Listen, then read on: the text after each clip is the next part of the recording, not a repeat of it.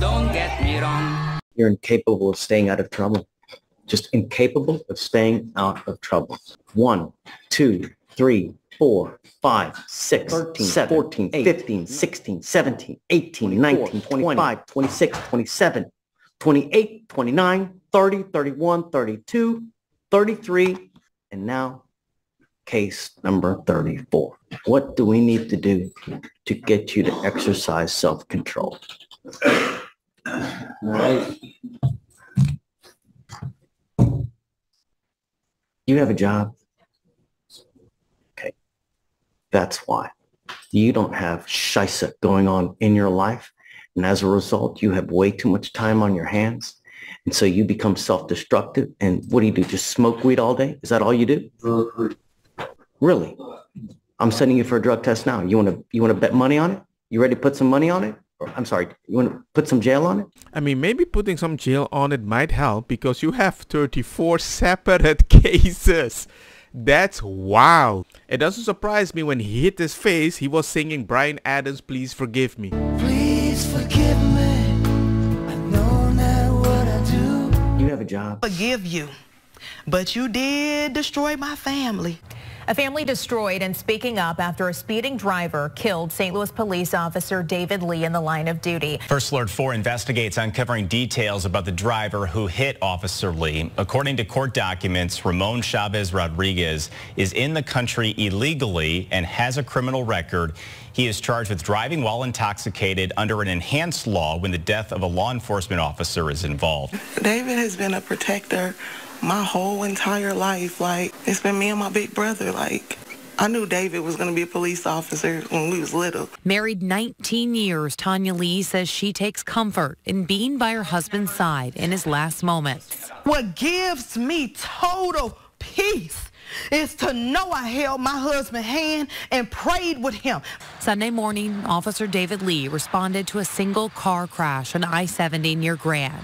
While removing flares and cones from his car, police say a 24-year-old lost control and smashed into the officer. 24-year-old Ramon Chavez Rodriguez has been charged. He is now charged with felony DWI, speeding, and driving without a license. Court records show he is currently living in the country illegally. This mugshot is from 2020 when he was charged in St. Charles County with domestic assault, DWI, and endangering a child.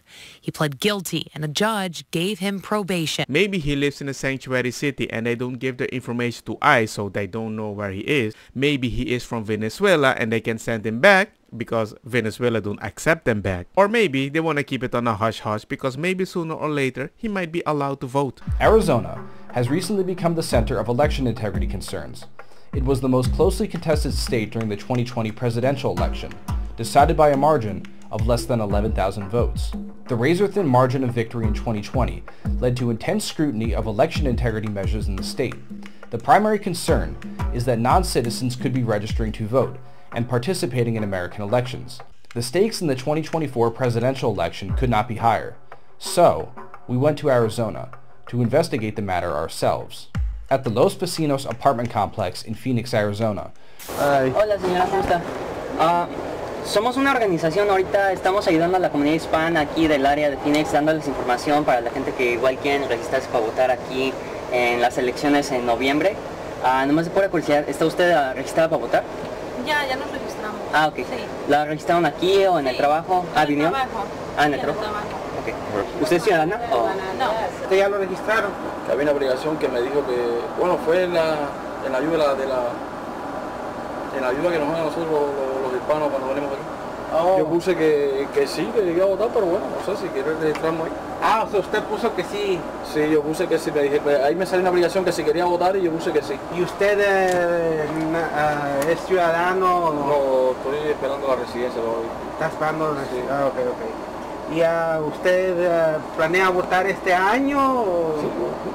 Y usted, la última pregunta es, ¿a quién le gusta a usted ahorita? La Kamala y el Trump. Y el Trump. No, la Kamala. La Kamala. ¿Usted dónde nació? En Cuba. ¿En Cuba? Sí. Ok. And I found it very weird. I thought Cubans hated communism. But wait, they actually do.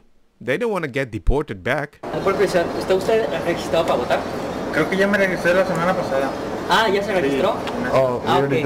Ah, y el chofer que está aquí. ¿Usted está registrado para votar? Sí. ¿Sí? Ok. ¿Lo registraron aquí o en su trabajo? En el trabajo. ¿Usted es ciudadano? No. ¿No? ¿No es ciudadano? Ok. Nomás de pura curiosidad, ¿usted está registrada para votar? Sí, ya llenaron eso. Ah, ¿ya? Sí. Ah, ok. ¿Vinieron aquí alguien para registrarla? Ajá. Pero sí, de curiosidad, ¿usted es ciudadano americano? No. ¿No? Todavía no. Venimos con una organización que ayuda a la gente a registrar para poder votar en las elecciones. ¡Oh, ya pasaron! ¿Ya? ¿Ya está registrado? Ya. Oiga, ¿usted es ciudadano o no es? No. No hay ningún ciudadano. Oh, ok. Oiga, pero este año la Kamala y el trompudo, ¿usted quién le gusta? El Trompas dice que el primer día va a empezar a sacar gente. Usted tuviera que votar por alguien, ¿por quién vota? Mira, el Trompas es negociante, ¿ok? La Kamala Harris no es negociante, pero la Kamala Harris creo que está con la comunidad, pero pues va a seguir igual, la gasolina va a llegar más cara, todo el dinero lo están mandando para las guerras. ¿Usted votara por Kamala? Pues sí. Pero usted lo que hizo, lo bueno de Kamala es que está con la gente. It is what it is. However, the mainstream media continues to minimize the issue. The Washington Post said that the issue of non-citizens voting was dishonest. Rolling Stone claimed that the issue was non-existent. And NPR assured its audience that the issue is a myth. And now I have shown you 3 sources that you can't really trust anymore unless you do your own investigation to be sure. I think it's existential in this moment that people of our political persuasion find a way to crack the code to pull people out of these fringe ideologies and back into normalcy. So I'm curious as to, just in the broad strokes, you touched on this a little bit, but how do you feel like we can get better at doing that? Just in the broad strokes, like anything that you've found that just works or doesn't work? Treat conservatives like they deserve to be treated. Treat them like children. When they say stupid shit, they need to be called out and held to account for these things, and they can't be allowed to walk out. You shouldn't. There is no reasonable conversation to have with a conservative who won't live in reality, and people shouldn't pretend to do that anymore. Find other people to bring on and have the conversation with. It's just ridiculous. And then if that fails, and we end up splitting, I think I'm also in favor of. I'd vote yes on this. Let's split the country in 2, and we'll go 20 years. Okay, all the MAGA dipshits can go to one side, and all of the other people can go to the other side, and we'll see in 20 years where we're at, and then whoever's doing better.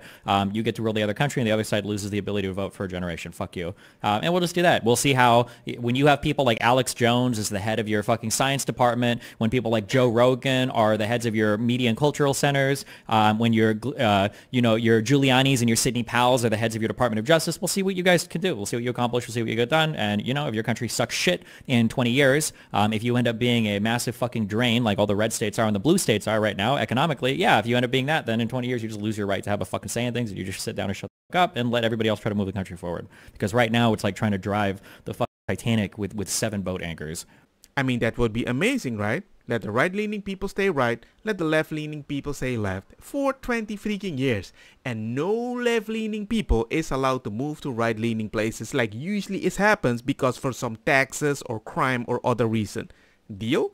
We lead the nation in DWI fatalities in this county. It's freaking disgusting. It's sick when all you have to do is take a damn Uber. Literally, how much money have you given Mr. LeGrand?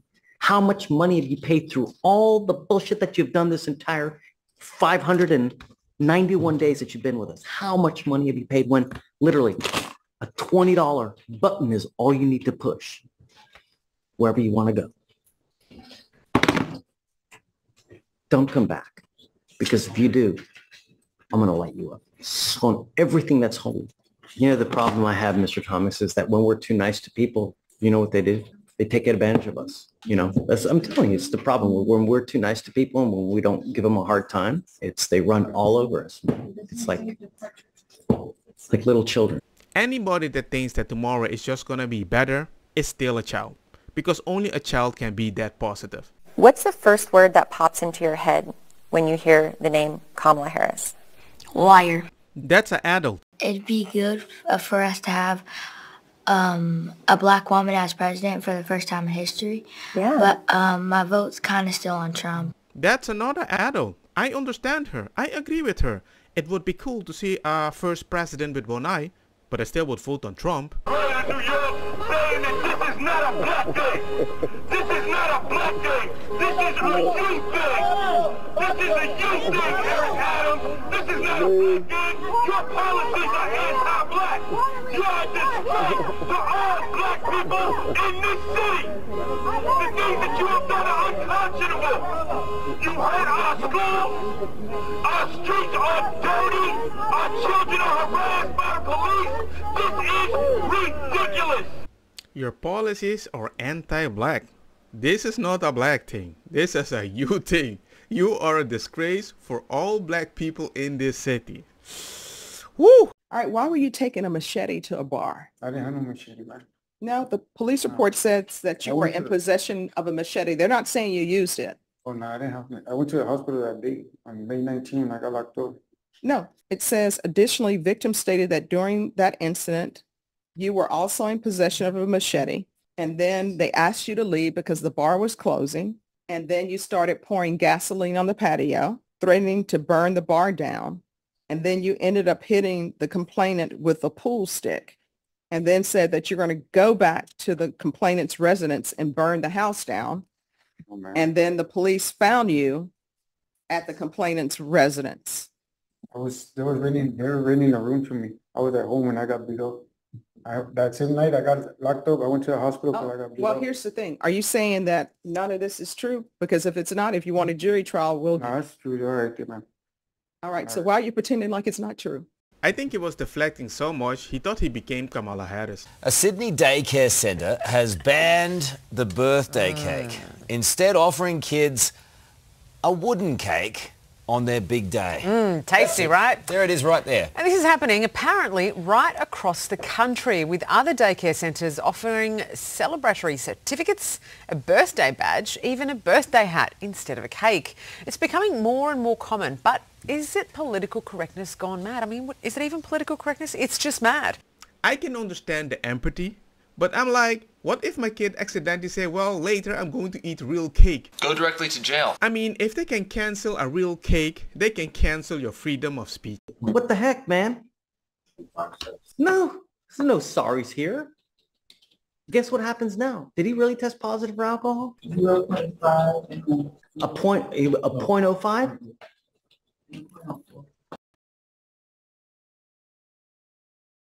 Guess what happens now? When did he test? You're drinking now? No, I haven't drank it. You just blew positive, man. I understand that, sir. I slipped. I apologize. He goes with you. You're drinking at 9 in the morning, man. What the flip? I have not drank this morning. You just blew. Judge, we can't give him credit for the time that he's going to get credit now, but I mean, he's been coming twice a week to court, testing everything. Yasha, he's blowing a 0.05 at 9 in the morning. Either he's drinking like a fish all night to where he's coming down to a 0.05, or he's drinking right now. So if he's that drunk because he drank so much the previous day and he came like that, I don't know. That's wild. Don't get me wrong, makosa kita bong. Put the fire na mi blonde, kush hash, purple skunk, criollo, colombici, jam, jam, durloqueta, verdeta, welcome.